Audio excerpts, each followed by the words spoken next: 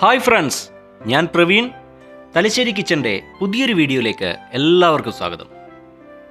എല്ലാവർക്കും സുഖം തന്നെയല്ലേ? ഇന്ന് ഞാൻ വന്നിരിക്കുന്നത് ഒരു എഗ് കബാബുമായിട്ടാണ്. അപ്പോൾ നമ്മുടെ എഗ് കബാബ് വീട്ടിൽ തന്നെ നമുക്ക് എങ്ങനെ ഉണ്ടാക്കാം എന്ന് നോക്കാം. അമ്മയാണ് ഉണ്ടാക്കി തരുന്നത്. ഒരു സ്പെഷ്യൽ വെറൈറ്റി ഐറ്റാണിത്. അപ്പോൾ എല്ലാവരും വീഡിയോ ഫുള്ളായിട്ട് കാണുക. പിന്നെ ഇപ്പോൾ വീഡിയോ കണ്ടുകൊണ്ടിരിക്കുന്നവർ തലശ്ശേരി കിച്ചൻ ഇതുവരെ സബ്സ്ക്രൈബ് ചെയ്തില്ലെങ്കിൽ ഒന്ന് സബ്സ്ക്രൈബ് ചെയ്യുക. അതോടൊപ്പം കാണുന്ന ബെല്ലൈക്കൺ കൂടി ഇനേബിൾ ചെയ്താൽ ഞാൻ അപ്ലോഡ് ചെയ്യുന്ന പുതിയ വീഡിയോസിൻ്റെ നോട്ടിഫിക്കേഷൻ നിങ്ങൾക്ക് ലഭിക്കുന്നതായിരിക്കും. പിന്നെ വീഡിയോ ഇഷ്ടപ്പെട്ടിട്ടുണ്ടെങ്കിൽ തീർച്ചയായും ലൈക്ക് ചെയ്യണം, ഷെയർ ചെയ്യണം, കമൻറ്റ് ചെയ്യണം. അപ്പോൾ നമുക്ക് വീഡിയോയിലൂടെ കാണാം.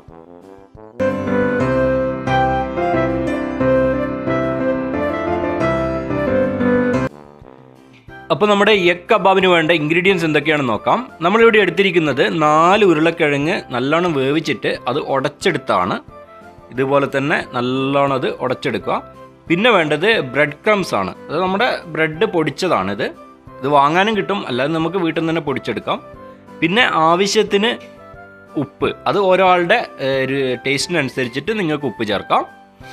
പിന്നെ വേണ്ടത് മുളക് പൊടിയാണ്. മുളക് പൊടി എന്ന് പറഞ്ഞാൽ നല്ല മുളക് പൊടി, അതായത് കാശ്മീരി ചില്ലി പൗഡർ അല്ല, ഇത് സാധാരണ മുളക് പൊടി. പിന്നെ വെളുത്തുള്ളി ചതച്ചതാണിത്. ഒരു അധികം വെളുത്തുള്ളി ഒന്നും വേണ്ട, കുറച്ച് വെളുത്തുള്ളി ചതച്ചതാണ്. പിന്നെ 4 മുട്ട പുഴുങ്ങി വെക്കണം ആദ്യം. പിന്നെ വേണ്ടത് നമുക്ക് മുട്ടയുടെ വെള്ളയാണിത്. അതായത് മുട്ടയുടെ വെള്ള മാത്രം എടുക്കുക. അത് 2 മുട്ടയുടെ വെള്ളയാണ് എടുത്തിരിക്കുന്നത്. പിന്നെ അല്പം കറിവേപ്പില, അതും ഒന്ന് ക്രഷ് ചെയ്ത് വെച്ചിട്ടുണ്ട്. അതും അല്ലെങ്കിൽ വളരെ നേരെ മുറിച്ചിട്ടാൽ മതി. പിന്നെ വെളിച്ചെണ്ണ. ഇത്രയും സാധനങ്ങളാണ് നമുക്ക് എഗ് കബാബിനായി ആവശ്യമുള്ളത്. അപ്പോൾ ആദ്യം നമ്മൾ പുഴുങ്ങി വെച്ചിരിക്കുന്ന മുട്ട കുറച്ച് നല്ലോണം പുഴുങ്ങണം. അത് 4 പീസാക്കുക. ഇതുപോലെ തന്നെ 4 പീസാക്കി വെക്കുക. അപ്പം 4 മുട്ടയാണ് എടുത്തിരിക്കുന്നത്. അത് ഓരോന്നും 4 പീസാക്കിയിട്ട് നമുക്ക് ആദ്യം വെക്കാം. അതാണ് ഫസ്റ്റ് സ്റ്റെപ്പ് നമുക്ക് ചെയ്യേണ്ടത്.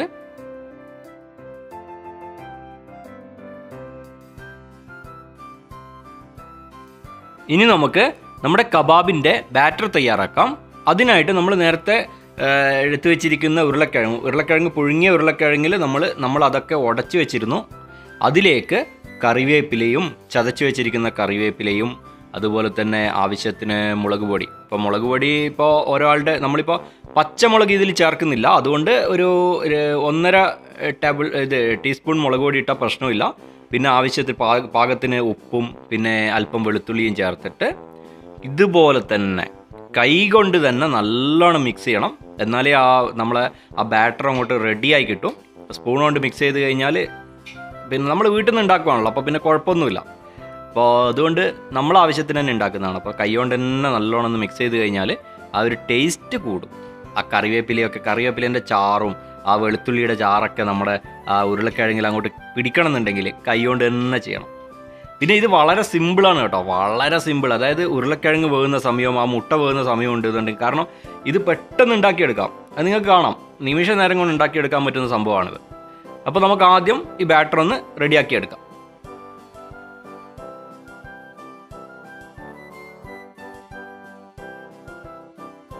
അപ്പോൾ ബാറ്റർ റെഡി ആയിട്ടുണ്ട്. ഇനി എന്ത് വേണമെന്ന് വെച്ച് കഴിഞ്ഞാൽ കുറച്ച് ചെറിയ ഉരുളകളായിട്ട് എടുത്തിട്ട് ഇതുപോലെ കയ്യിൽ വെച്ചിട്ടൊന്ന് പരത്തിയെടുക്കുക. പരത്തിയെടുത്തതിന് ശേഷം നമ്മൾ നേരത്തെ കട്ട് ചെയ്ത് വെച്ചിരിക്കുന്ന ഒരു മുട്ട നമ്മൾ 4 ആക്കിയിരുന്നു. അത് അതിൻ്റെ ഉള്ളിൽ വെച്ചിട്ട് ഒരു മുട്ടയുടെ പീസ് അതിൻ്റെ ഉള്ളിൽ വെച്ചിട്ട് ഇതേപോലെ തന്നെ അത് ക്ലോസ് ചെയ്യുക.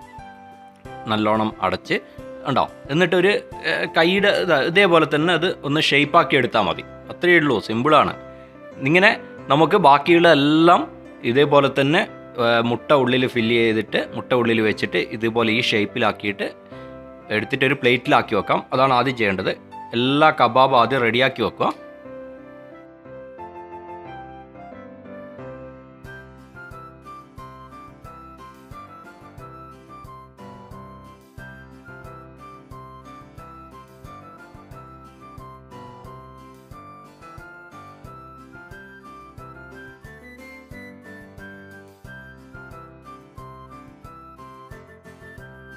അപ്പോൾ ഇനി ചെയ്യേണ്ടത് നമ്മൾ ഉണ്ടാക്കി വെച്ചിരിക്കുന്ന ഓരോ കബാബ് ഉണ്ടല്ലോ, ആ ബാറ്ററൊക്കെ നമ്മൾ ഫില്ല് ചെയ്ത് അത് നേരെ മുട്ടയുടെ വെള്ളയിലൊന്ന് ഡിപ്പ് ചെയ്യുക. എന്നിട്ട് ബ്രെഡ് ക്രംസിലൊന്ന് ഇതുപോലെ തന്നെ കോട്ട് ചെയ്തെടുക്കുക. ഇത്രയും ചെയ്താൽ മതി. എന്നിട്ട് അത് ആദ്യം ഒരു പ്ലേറ്റിലേക്ക് മാറ്റി വെക്കുക. അതുപോലെ തന്നെ എല്ലാ കബാബും, നമ്മൾ ഉണ്ടാക്കി വെച്ചിരിക്കുന്ന എല്ലാ കബാബും ഇതുപോലെ എടുക്കുക. മുട്ടയുടെ വെള്ളയിൽ ഡിപ്പ് ചെയ്യുക. ബ്രെഡ് ക്രംസിൽ ഒന്ന് കോട്ട് ചെയ്ത് കൊടുക്കുക. എന്നിട്ട് മാറ്റി വെക്കുക.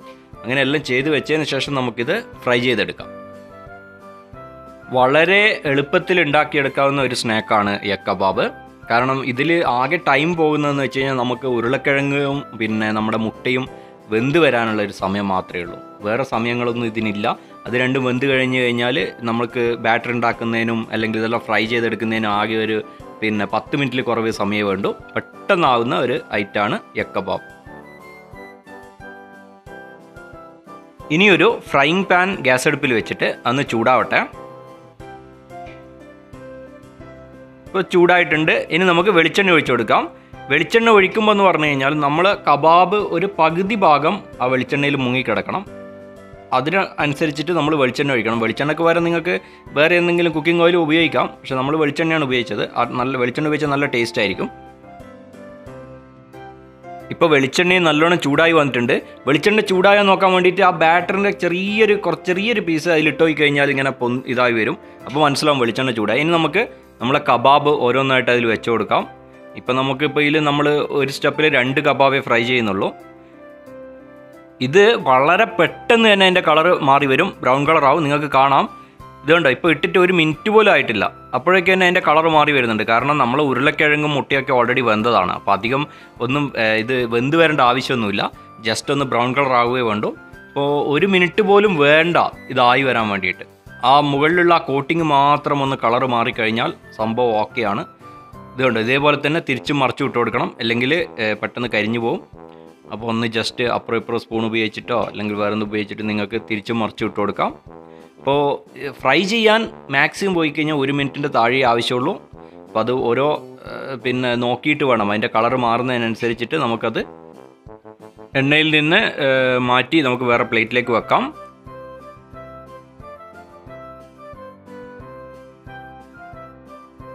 ഇതിപ്പം ഏകദേശം ആയി വന്നിട്ടുണ്ട്. ഇത് കണ്ടോ, എല്ലാ സ്ഥലത്തും അതിൻ്റെ നല്ല ബ്രൗൺ കളർ ആയിട്ടുണ്ട്.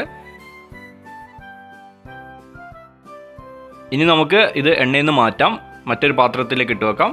ഇതുപോലെ തന്നെ ബാക്കിയുള്ള എല്ലാ കബാബും ഇങ്ങനെ തന്നെ ഫ്രൈ ചെയ്തെടുക്കാം.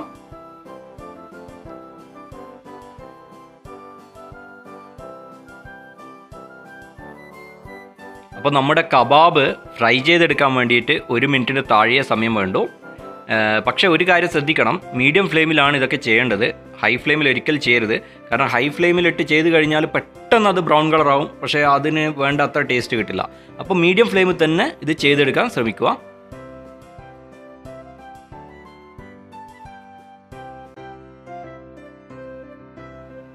അങ്ങനെ നമ്മുടെ സ്വാദിഷ്ടമായ എഗ് കബാബ് ഇവിടെ റെഡി ആയിട്ടുണ്ട്. ഇത് ഒരു അടിപൊളി ഐറ്റമാണ്, നല്ല ടേസ്റ്റാണ്. അപ്പോൾ ടേസ്റ്റ് മാത്രമല്ല, വളരെ പെട്ടെന്ന് നമുക്ക് ഉണ്ടാക്കാൻ പറ്റുന്ന ഒരു സ്നാക്കാണ് എഗ് കബാബ്. അപ്പോൾ ഇതുവരെ ഉണ്ടാക്കി നോക്കാത്തവർ ഒന്ന് ട്രൈ ചെയ്ത് നോക്കുക. സിമ്പിളായിട്ട് ഉണ്ടാക്കാം. പിന്നെ മക്കൾക്കൊക്കെ ഒരുപാട് ഇഷ്ടപ്പെടും ഈ ഒരു സ്നാക്ക്. അപ്പോൾ എങ്ങനെയുണ്ട് നമ്മുടെ എഗ് കബാബ്? എല്ലാവർക്കും ഇഷ്ടപ്പെട്ട് കാണുമെന്ന് ഞാൻ കരുതുന്നു. വീഡിയോ ഇഷ്ടപ്പെട്ടിട്ടുണ്ടെങ്കിൽ തീർച്ചയായും നിങ്ങൾ ലൈക്ക് ചെയ്യണം.